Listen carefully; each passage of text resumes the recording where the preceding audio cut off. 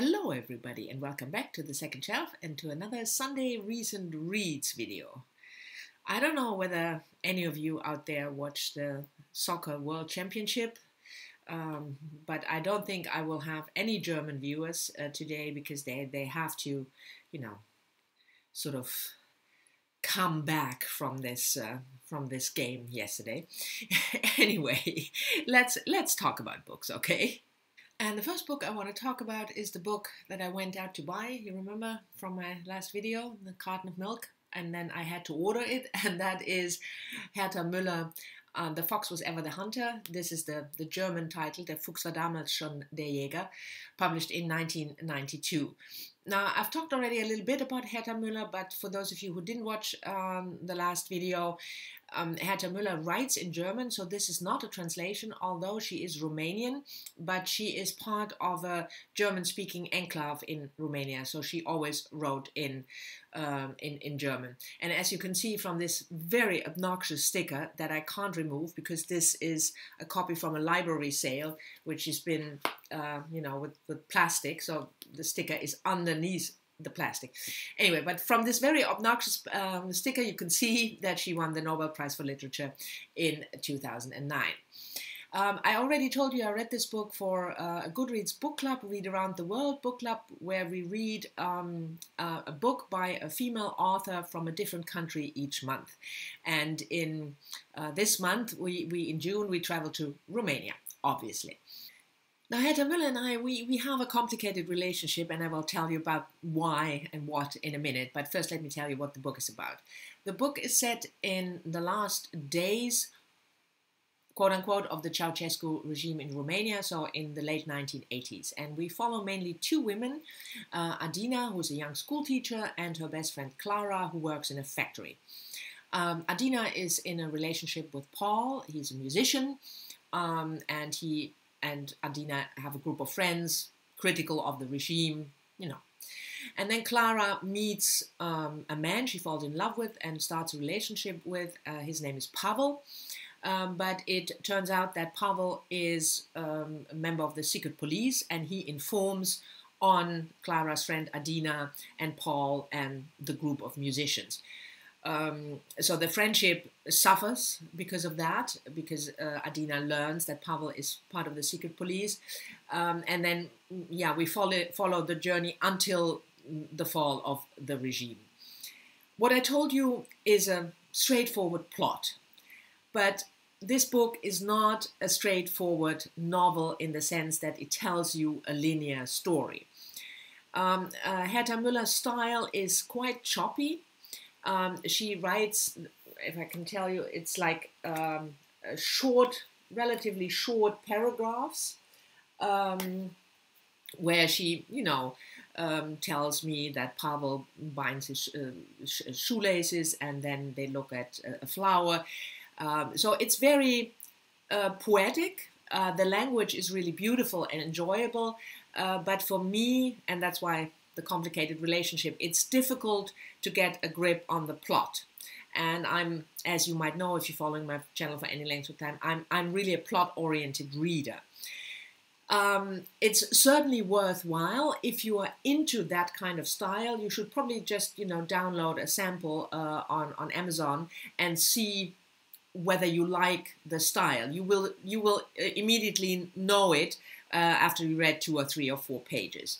So if you're into that style, into that novel telling, that is a storytelling that is almost like a 200-page poem, and there is no straightforward plot in the sense, there is a plot, but it's not told in any straightforward sense, then this book might definitely be for you, and you should check it out because she won the Nobel Prize, so can't hurt. But for me, I can enjoy the language, and I can see how masterful Herta Müller is on a sentence-to-sentence level with pictures and metaphors and images, but I don't enjoy the storytelling. So it's not quite my kind of book. The second book of this recent reads I want to talk to you about is a memoir, a recent release, just in this month, in June, and that is Poroshista Kapoor's Sick.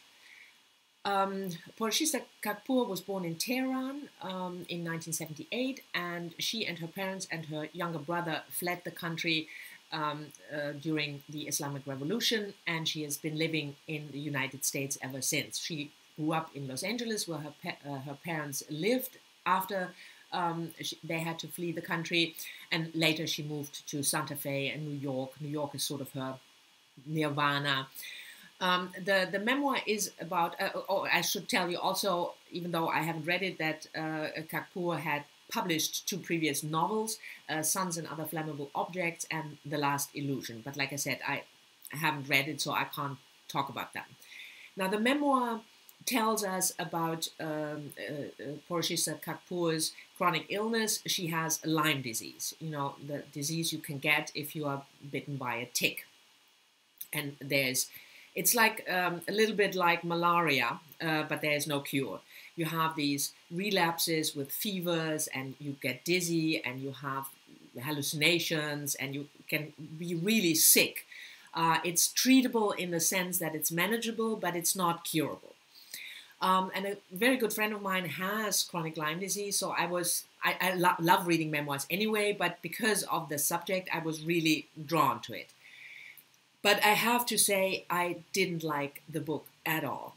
My first problem was structural. The story, the memoir, covers Purshista Kakpur's whole life, basically from the time that she moved to Los Angeles until 2017. And it's told in a back and forth and back and forth. So it was hard for me to get a grip on the journey, you know, and in a sense it's very repetitive because she feels sick, then she gets addicted to drugs, then she goes to another doctor, she feels better, then she feels sick again, then she is, you know, drinking too much alcohol, she gets sick again. So it's in that sense quite repetitive, and I had a difficult time figuring out where we are in her life, in the journey, but that might be my problem. The other thing is that I had a really hard time feeling any empathy at all with the storyteller, so with Kakpur herself. Now, I know, of course, that you don't have to like the person who tells you a memoir. I've read plenty of memoirs of people with whom I didn't want to have a coffee with. So it's not that I have to, you know, feel friendly or that I really have to like the person who is telling me the memoir. But this memoir really irked me in a lot of ways. I thought, for me at least, it came across for me as a very arrogant way of dealing with life. It started quite early in the book when she is in Los Angeles, and her parents were quite well-to-do when they were in Tehran, and of course it was difficult for them when they had to flee the country and move to the US. So for instance, she tells me that it was really horrible. They had this new apartment, and they had to share a bathroom. They only had one bathroom they had to share with the whole family. And I was like, yeah, you know, it's like parents and 2 children, so what's wrong with one bathroom? Or when she moves to New York, she constantly reminds me how little money she has because she can't, you know, as a writer, she has difficulty making ends meet. And then she goes into detail that she has $1,300 a month, $800 for rent, and then she has to live on only $500 a month. And it's like, yeah, and people on welfare? I mean, that's a lot of money, $500 to spend. So all these kind of things piled up, but also the way she approached her illness and her doctors, it was not reflective, it was always accusatory. And I can understand that it was a difficult journey. I know from, like I said, the friend of mine, how difficult it is. Lyme disease is hard to diagnose. You're sent from, you know, one doctor to the next. But the way Purshista Kakpur portrayed it was, yeah, I think maybe she should have waited until she could really take a step back and look at herself and tell me a story that was more engaging. But I know a lot of people love this book, so it's probably very subjective that I didn't like it at all. And if you are interested in this kind of memoir, you should check it out. And if you read her novels and love her style, you might even love this one. But for me, it was just not a good book. We stay with nonfiction, and the next book I read was actually a reread for me, and that is Jhumpa Lahiri's essay collection In Other Words, translated by Anne Goldstein. I will tell you about the translation in a minute. Now, Jhumpa Lahiri, I didn't think she needed any introduction, but when I went to the Waterstones bookstore in Amsterdam to re-buy this book, because I gave it to a friend 2 years ago and I wanted to reread it, and I said, do you have Jhumpa Lahiri's In Other Words? And then the bookseller, she asked me, how do you spell his last name? So maybe Jhumpa Lahiri needs an introduction. She was born in 1967 in London, but she moved with her parents to the US when she was 2, and she has lived in the US ever since, so she's considered an American author. Now, her parents were Bengali immigrants, and this book was written by Lahiri when she spent 2 years in Rome. She immigrated to Rome. She had a fascination with the Italian language from very early on. She learned Italian and she wanted to live there. And I said, translated by Anne Goldstein, she wrote this book in Italian. And that's why it was translated into English by Anne Goldstein. Now, the book is, by the way, bilingual, so you have the Italian and original and the English translation. I wanted to reread this book because I had a discussion with a friend about feeling at home in your language. You know, I'm born in Germany. I've lived in Holland for 20 years. I've worked in Dutch. Then I've written my first novel in German.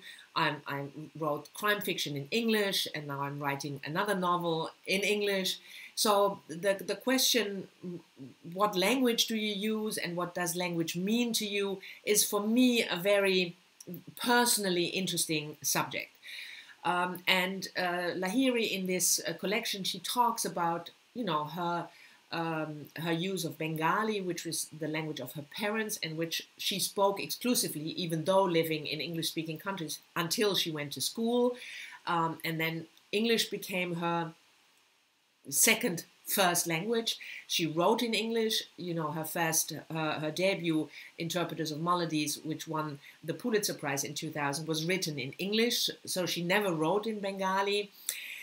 But she didn't feel at home in both languages, and Italian was a sort of a free space language, a language that had no emotional, I mean, she loved it, so it hasn't had an emotional aspect, but it was not a language filled with expectations from parents or society or whatever. So I as you can see from all the stickers, I find this book endlessly fascinating. And if you are interested in this particular topic of language and feeling at home, then I can certainly highly recommend this book. We stay with the topic of immigration, sort of, but we return to fiction writing. And the last book I want to talk to you about is Sana Krasikov's The Patriots, published in 2015 or 16. I should have checked that. I'm sorry. Anyway, Sana Krasikov lives now in the US, but she was born in the Ukraine, and she spent most of her youth growing up in one of the then Soviet republics, Georgia. She writes in English, so this is not a translated work. Again, like with Jhumpa Lahiri, what language do you write in? But I'm digressing. The book is a multi-generational tale starting in the 1930s in Brooklyn, and we follow Florence, who is 18-ish at the time. She goes to college there, Depression years, it's all very grim. And she decides to immigrate to Russia. First of all, because she met a Russian man in the US and she follows him. That relationship doesn't work out, but she stays in Russia nevertheless, meets another man, also an immigrant from the US, and they marry and they have a child, Julian. And then later in the novel, Julian and the mother Florence go back to the United States in the 1980s. So we follow also Julian's story, and then Julian's son Lenny, who in this millennium goes back to Russia to make money. So it's, like I said, a multi-generational tale, but it focuses mainly, certainly in the first part, on Florence, on her life as an immigrant in Russia. It gives a really very good, very detailed feel for what it must have been like during that time, before the war, and then during the Cold War time in Russia. She didn't have a perfect life there, by no means, so it's not romanticizing. On the contrary, she spent multiple years in a labor camp. She had to leave her son alone, so her son grew up partly in an orphanage. And there is obviously quite some research that went into the book, and you can feel that, but in a good way. So it's not info dumping at all. It's really... The research has been worked into the story, but because you have this trust in this author, that she has the confidence and she knows what she's talking about, so the book feels like a really dense, rich borscht, like a thick soup. Not this watery soup where you have to look for the details and then maybe you find a piece of chicken. No, it's really thick and dense. It's told wonderfully from various perspectives, like I said, Florence and Julian mainly, and it gives you not only the perspective of Florence during her life in Russia, but also what it means for her son Julian to return to the US, how he felt strange there. And what drove his son Lenny to go back to Russia, as it were, back. He hadn't been there before, but to go to Russia, for business, to make money there. So if you're interested in these kind of decade-spanning, multi-generational tale with quite an unusual setting, I can highly recommend this book. I also recommended this book for those of you who might participate in the Reading Women Challenge, because one of the challenges is read a book set in Russia or by a Russian author, so this certainly qualifies.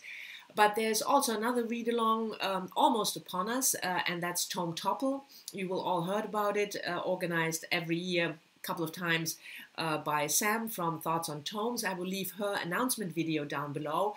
And it starts on the 29th of June and goes until the 12th of July. And one of the things is that you have to read books over 500 pages. And this certainly qualifies. So if you're looking for a book because you're participating in Tome Topple, then I can also recommend this one.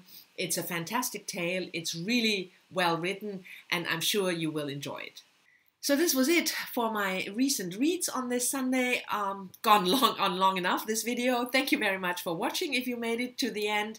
I hope you've enjoyed it. I'm looking forward to talking to you in the comments, as always, about the books I talked about or about other books. Let me know whether you read any of them, and I will see you all soon in my next video. Bye-bye.